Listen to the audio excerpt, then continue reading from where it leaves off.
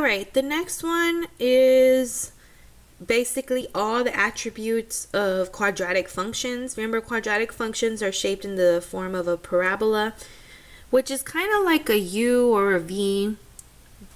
It's curved. It has a minimum or a maximum.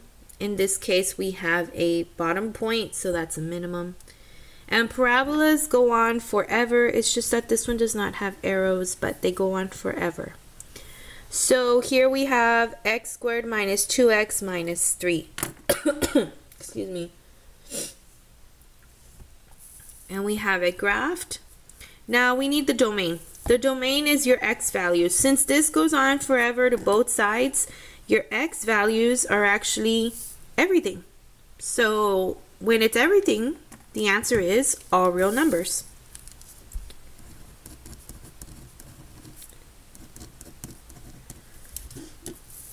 And here my range is from bottom to top.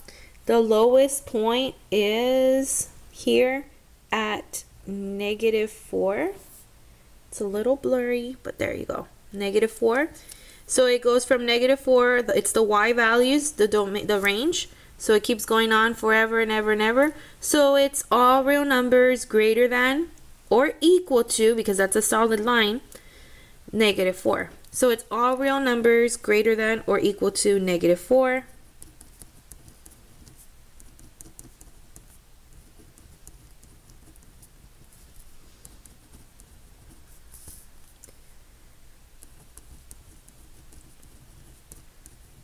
The way we would write it in an inequality would be y is greater than or equal to -4.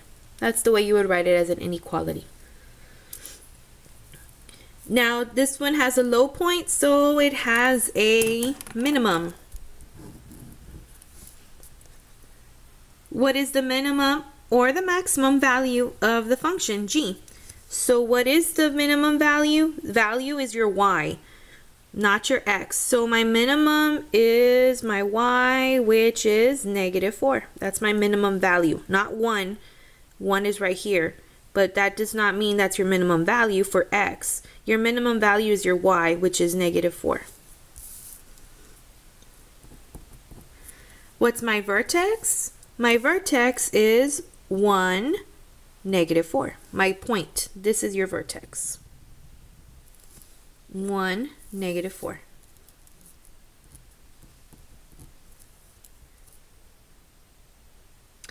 My axis of symmetry. My axis of symmetry is the line that cuts it in half. So it would cut it in half this way. Vertical is up, down. Vertical is up, down. It's x equals 1. And plus, it's the first part of the vertex, remember? So it's x equals 1.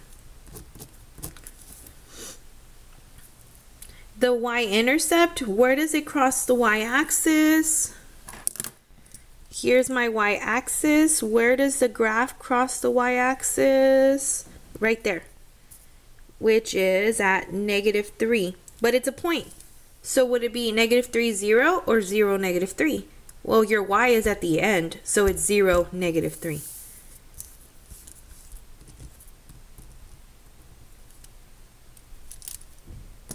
Now we're looking at what is g of -2 equal to. This is the same as g of x, so it's taking place of the x. So we go to the x being -2. So we go to the graph, we go to the x-axis at -2, which is right here.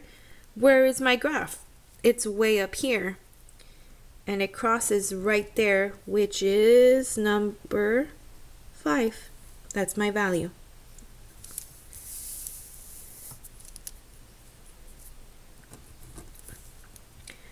What is the positive value of x when y equals 5? So we go to the y being 5. So y equals 5, which is right here, which we already circled. Y equals 5. They want the positive x value. Here I have a -2. Here would be the positive x value, which is 4. What is the positive x value when y is 5? It's 4. What is one solution when g of x equals 0? Here it's not saying that x is equal to 0. It is saying we're looking for the x, but it's saying that the y is equal to 0. Because remember, f of x is the same as y, g of x is the same as y. So this is saying y is equal to 0, and we're trying to find the x. So let's go ahead and go to y equals 0. Here's my y. Here's 0. Where's the graph at? Well, right here and right here, because that's where y is equal to 0. That value is -1. This value is +3. So it's -1 and +3. And it's asking for one solution. Well, I found two. -1 and +3.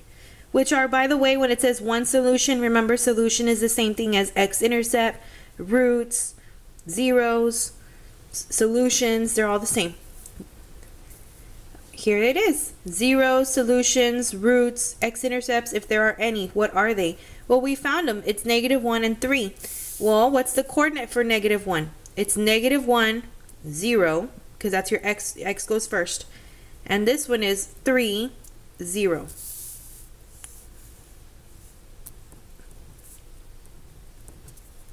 And that's it for that problem. We're going to do 2 more.